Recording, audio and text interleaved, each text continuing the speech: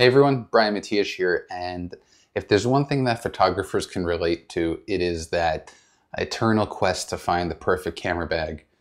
I myself have way more camera bags than I need, and anytime I see a new company come out with a new camera bag, I get very excited. We're all looking for that perfect bag. I don't think it exists, but for each class of photography, whether it's just going out walking around the city for a day with super light gear, or going on a day hike or a day shoot out in some natural landscape area. You want to find a good bag that will meet your needs and find that you can store everything you need, and most importantly that it's comfortable, because if you're wearing a bag and you're taking it around all day filled with however many pounds of camera gear, you don't want to feel any sort of shoulder or back pain. So today, my friends at Mindshift Gear sent me the Backlight 26L. This is one of their newest camera bags, and this is in a color called Greenfield. They also have an option called Charcoal, which is more of a, your traditional gray bag. Now, this bag here is billed as a day bag. So you're going to use it primarily for a day, maybe 2 days worth of gear. I don't know that this necessarily would fit as a long haul bag for a week or two trip, although it very well could be based on the gear that you have. So this bag, the very first thing about this bag, the requirement it meets for me is that it has its primary opening on the back. So this is the Backlight 26L. That is the model number for this. 26 liters of storage capacity. And again, the main access to this bag is from the back. This is traditionally what Mindshift does. They do have some of their camera bags that open from the front, and those aren't options for me. I use the original Rotation 180 Pro bag, and I love that one because it had a rear opening, and then it also had this rotation pouch to hold other stuff. As much as I liked it though, I found the need, I prefer the kind of all-in-one solution here, just access everything. This reminds me very much of something you'd see with f-stop gear with their bags, where it's just one big lid. So if you open it up, you can see here, it's actually quite a lot of room. So I'm a mirrorless shooter, and this gives me plenty of room. And you can kind of see here, this is what the interior looks like. There's a nice little thing here. You should be able to see it on the camera. Basically, so if you're standing up here and the bag is folded on you using the waist belt, you're going to lift this, the door, the rear access door. This is a neck strap, so you kind of wrap it around your head and it stays open. So you don't have to worry about it flapping down or holding it open. You basically have two hands full and clear for accessing the gear while you're in the field. So this is what you would expect. I already have this configured for my gear. When it comes by default, it's your pretty standard configuration, but this right here will hold everything that I need. And you can see over here, right there, I actually cannibalized the filter nest, I believe it's called. It's an accessory by Mindshift Gear, and it's a filter holder. And so I have this pocket here that holds all of my necessary filters, and it's beautiful. So I don't have to have anything outside. It's there. It takes up little space, and it gives me more space to put other gear. So that is the main access over here. There are two zipper pockets here for things relatively flat, like a passport or papers and stuff like that. You really can't put too much more in there because it doesn't have much wiggle room. So if we close this here, you have to take mine to put the neck strap in. If you want, you could remove the neck strap. It's totally removable. It's not permanent. And then just on the sides here, so on either side there are two really, really generous side pockets. You can put a big water bottle in here, or you can use the strap with the pocket to put a tripod. So you can put 2 or 3 legs, depending on the size of your tripod, and you can just secure it with the top strap. It's on both sides here, so let me just fix that.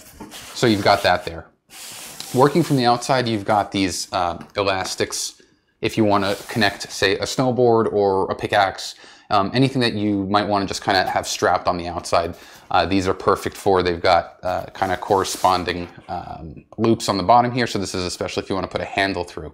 Now, there is a tripod system for the front, and that's, you can actually see here, there's a little Velcro pocket, a hidden pocket, and here is the top strap that you would connect to the top of your tripod.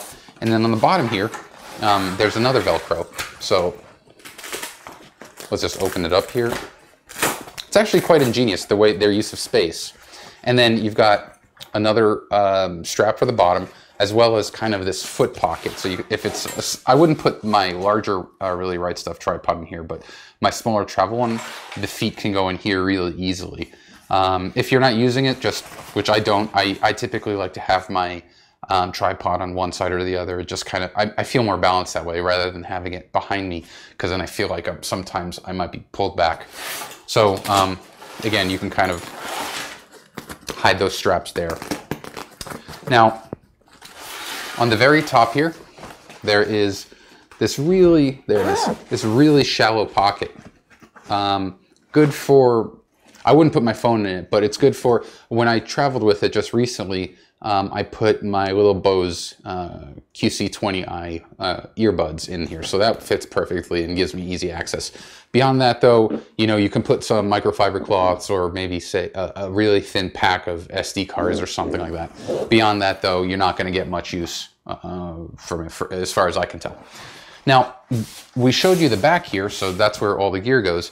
There's still this one pocket on top here, and I'm going to angle it towards you, and we'll open it up. And you can see it's actually quite a lot of space.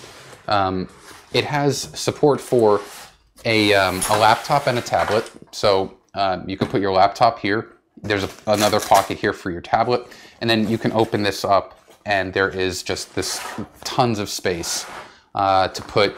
That's where your accessories will go, or you can fold up a light jacket and kind of bunch it in there. Again, this is meant to be a day bag. I wouldn't see this as something necessarily that you can go long hauls with. Now, one thing that I love about Mindshift gear and their sister company, Think Tank Photo, is there's a front pocket here. I didn't show this to you yet. Just kind of like a utility pocket, but with all their bags, they also include this rain cover. So here's the rain cover in the event that it does start raining and you want to protect your bag. It's always with you. On the front here also, there are these little kind of like molly straps. So if you want to strap things to using these straps here, these little kind of holes, you can. It's just one of those things where by design, I think it gets overlooked just because it's a gray design accent. But it is actually functional if you want to kind of connect a carabiner or something like that. You just have more ways to store things like a water bottle hanging off of your bag. So what we're going to do now is we're going to take a look at the gear that I normally pack in a bag like this for a day trip. One that's centered around taking video in the field, because that's what I do. I've been doing more and more lately. So let's take a look at the gear, and then when we're done with that, we can go ahead and pack up the gear and see what all of that looks like. This is a good representation of the gear that I take on a day shoot or a multi-day shoot even. And I wanted to show it to you spread out so that you can see it here, and then we'll pack it into the Mindshift Backlight 26L bag. So to start, I've got the cameras and lenses here. I've got my primary and backup Sony a7R Mark IIs. When I'm filming, one's the main camera, one's this kind of side or off angle camera. And then I've got some prime lenses that I've been using more and more. I've got the Zeiss Batis 85-1.8, as well as the sister Batis 25 f2. These are probably my two most used lenses. For the ultra wide, I've actually been using the Tuit, the 12mm f2.8, and that's actually made for a crop sensor Sony E-mount cameras. So it doesn't give me 12mm, but it still gives me a really nice wide angle. And when I use it on the A7R Mark II, the megapixel count drops from 42 down to about 18 megapixels when using APS-C, that APS-C format. And that's more than enough. 18 megapixels is plenty for me. It's just a really nice, small and light ultra wide angle lens. I do hope that we see a wider lens native for the full frame E-mount.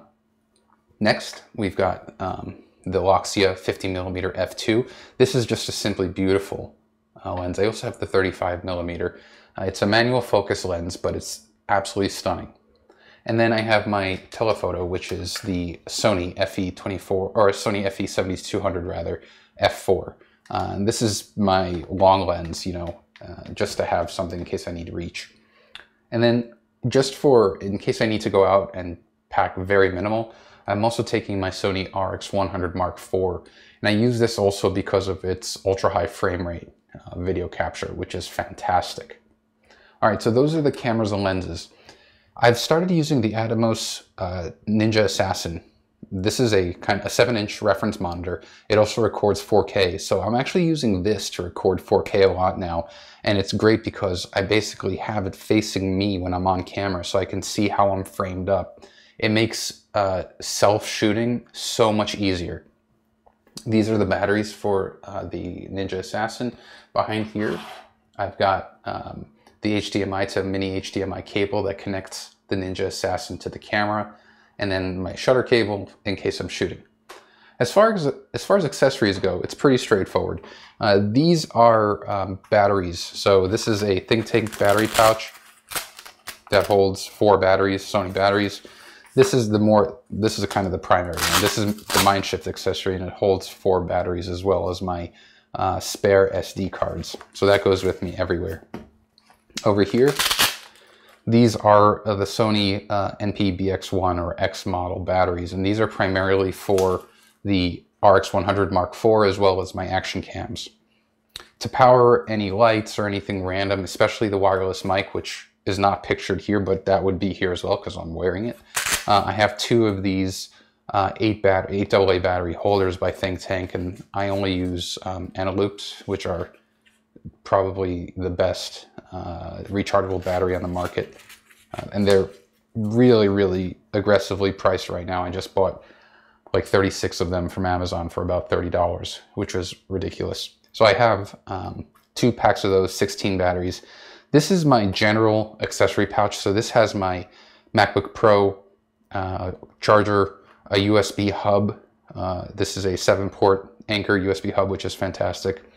A bunch of lightning cables for my iPhone and my iPad, an Apple Watch charger for my Apple Watch when I take it.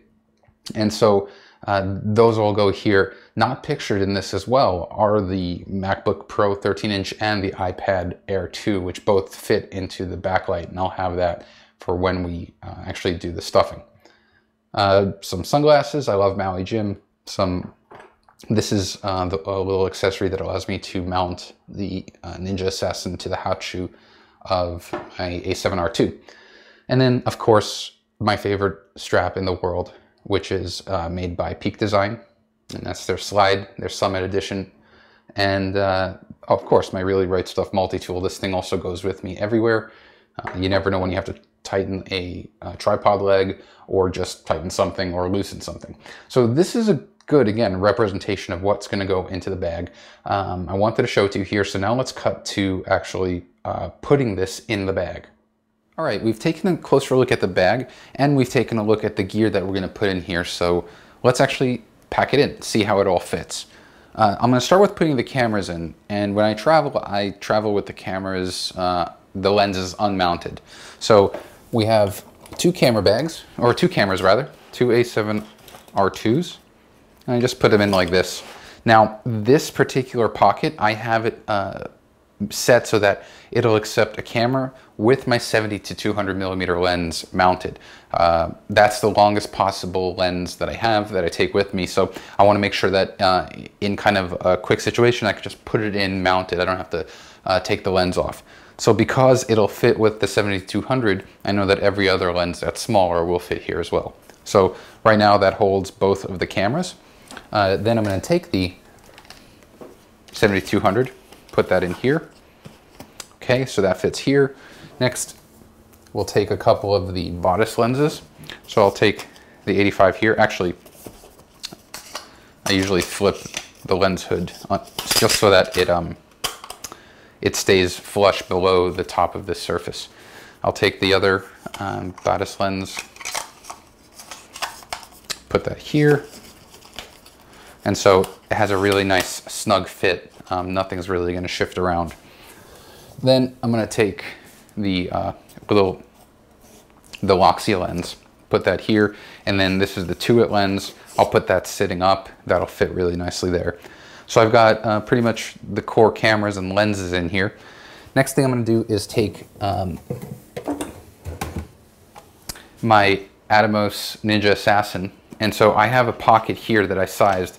I love that it's narrow, so it fits perfectly over here, and that was made for that. And just to remind you, there's my little filter pouch here that has all of my filters, my step-up rings, and that's all I need for these lenses. I have the correct step-up rings for the thread sizes of all 4 of these lenses, or all 5 of these lenses rather. Now let's put the RX100 Mark IV in. There's this little pocket here that I've got.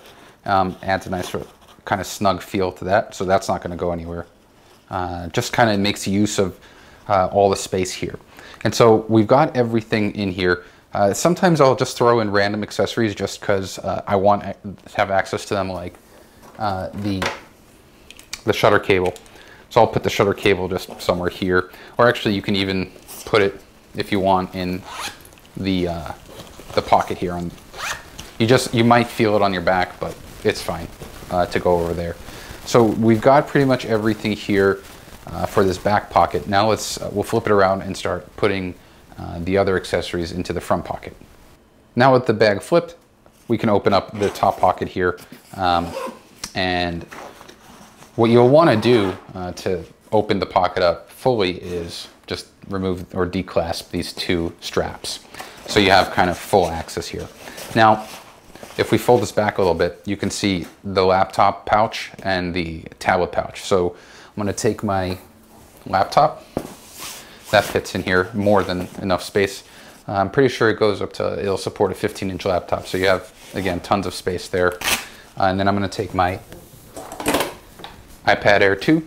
I have it in a Logitech keyboard case. Put that in here. Fits in perfectly. That's good. And then now we start putting the pouches. So I'm a big fan of pouches. I start with the accessory pouch here, and I like this one because it's tall but thin. It's not really fat, it doesn't stick out. So that goes in first, and I just kind of put that all the way at the bottom here. And then I just start putting basically other stuff. So my battery packs and SD card pouches, those go down here at the bottom. Got the 2 AA battery pack holders. Those kind of go here. And then we'll put the other battery pouch. And then finally, just the last few things, which I keep my sunglasses at the top. So just the HDMI cable for video, 2 batteries, my multi-tool, which I will put right here into this pocket, and then my sunglasses. So I can then zip it up. Like that. And there we go. So now I can just get the straps clasped down, and we've got the bag fully packed with everything. You can see here, you still have access to both of the side pockets, and you have access to the rear. Nothing crammed, everything fit perfectly. The bag itself weighs what you would expect for all the gear. Basically now stores everything that I need for a solid day of shooting, where I'd be coming home at the end of the day.